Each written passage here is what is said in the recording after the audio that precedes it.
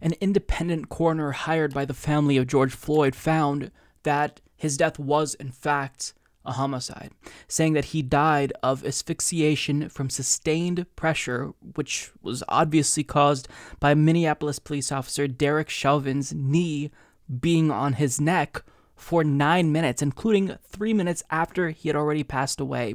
Now, if you saw the video, which I'm assuming most of you did, you'd say this conclusion is common sense. But the reason why this independent coroner's ruling is so important is because the county coroner came to a different conclusion somehow. Yeah, the video that we all saw, which was very clearly murder, homicide, well, the county coroner says, actually, it wasn't technically a homicide. Actually, he found no physical findings that supports a diagnosis of traumatic asphyxia or strangulation. Mr. Floyd had underlying health conditions including coronary artery disease and hypertensive heart disease. The combined effects of Mr. Floyd being restrained by the police, his underlying health conditions, and any potential intoxicants in his system likely contributed to his death. Now, I am clearly not a medical expert, but I am going to confidently say that that report is complete bullshit. Because just look at some of the language that was used here. First of all, potential intoxicants. Do we have a toxicology report? Are you confirming that he did take drugs or alcohol? You're just speculating at this point, and you're basically trying to blame the victim. So it wasn't necessarily the knee that was on his neck for 9 minutes. It was maybe the fact that he took drugs. That's really what killed him. Who believes this? Nobody believes this. Nobody believes this. On top of that, notice how the coroner referred to Derek Chauvin's kneeling on his neck for 9 minutes as being restrained. Being restrained? That's what you call being restrained? When somebody's knee is on your neck for 9 minutes and you're saying that you can't breathe, that's called being restrained? I mean, these are Orwellian descriptions of a homicide that we all saw with our very eyes. I mean, millions of people watched this video, and this coroner is trying to pee on our legs and tell us it's raining. No, we saw it.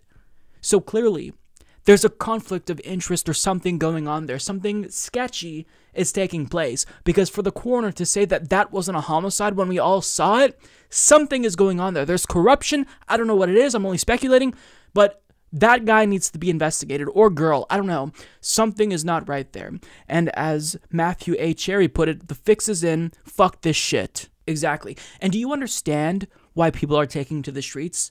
It's because things like this happen so frequently, and the police officers almost always get away with it.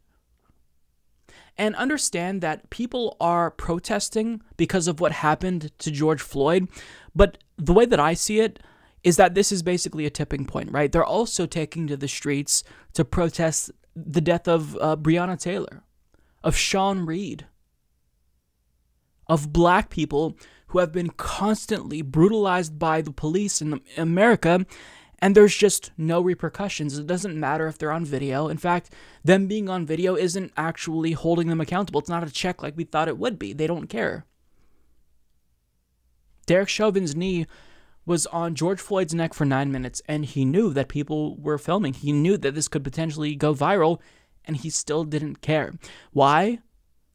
Because he knew he'd get away with it. He knew that there probably wouldn't be accountability. And sure, he was taken into custody, but he's being charged with third-degree murder.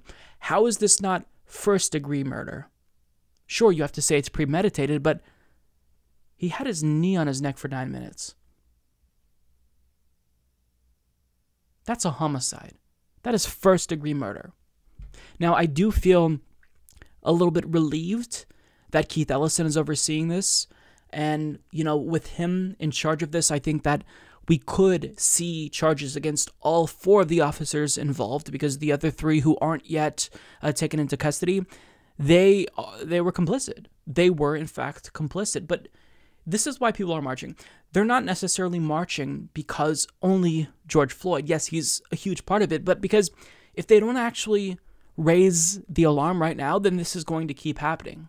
It's going to keep happening. So, you can't just say, well, they want justice for George Floyd, and that's it. If you just, if you do something about that, if you hold these 4 officers accountable, then all of these protests will go away. I don't necessarily think it's that simple. I think that people want more than that. I know that they want more than that. We have to value Black lives in America, but currently, they're not valued. They are murdered with impunity, and officers who do that get away with it. And part of the reason why they get away with it is because mayors are too afraid to hold the police force accountable. And coroners in the county are often in cahoots with police. It's a giant club. These are mini establishments in each city. And the reason why nothing changes is because, police have a lot of power.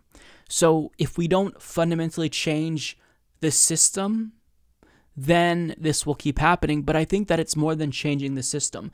It's instituting a brand new system, because the old system is rotten to the core. And look, every single person has got to be outraged. I've seen a lot of pearl clutching over the looting and the rioting, but guess what?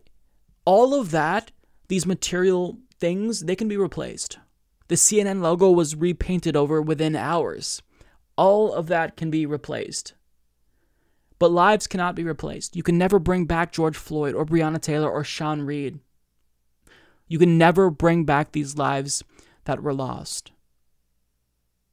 So that's why people are taking to the streets. And if you're more outraged with the looting and the rioting than the actual lives that are being taken due to police brutality, then your priorities are fundamentally out of whack, and you need to reassess your priorities.